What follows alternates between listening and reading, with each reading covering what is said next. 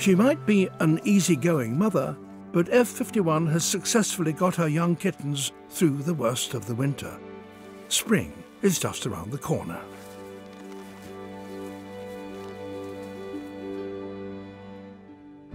But data from F51's collar reveals disturbing news. That doesn't make any sense at all. The email is an alert. Mortality data means that F51's collar hasn't moved at all for 18 hours. It may just have fallen off, but what's concerning is that the GPS data shows that F51 and M85 have crossed paths. While Mark's research has shown that mountain lion fights are rare, the signs are ominous.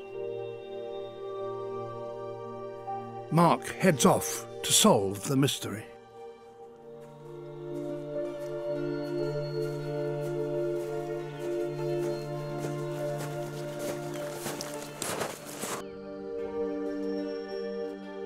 On his way, he scans the snow for clues.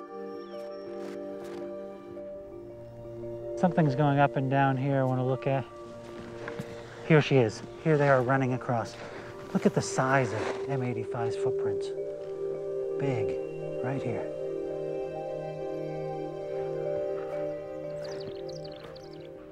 The trail leads Mark right towards the GPS point indicated by the collar. This is it. F51 and her family came down this chute. And they must have been making noise, kicking rocks or calling, kittens playing, who knows. And M85 comes up right here, right off his kill. And they engage for the first time right here. And it's boom. It's just covered in cat fur. These cats are actually fighting. In 10 years of studying mountain lions, I've seen this once before. Fur everywhere. Look at them, they've rolled over and they've gone downhill, and there's the first sign of blood. You can see they've slid down the hill down here.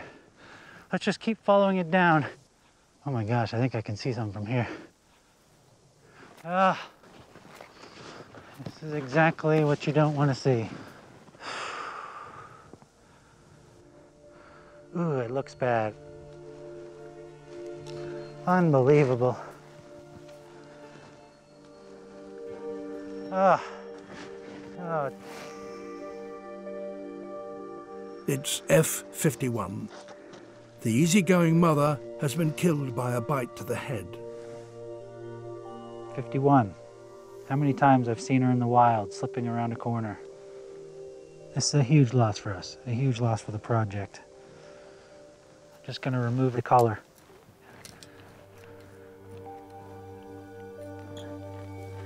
And so she started a wild mountain lion, and she'll end a wild mountain lion.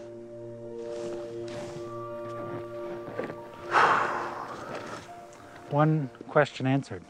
We now know what happened to F51.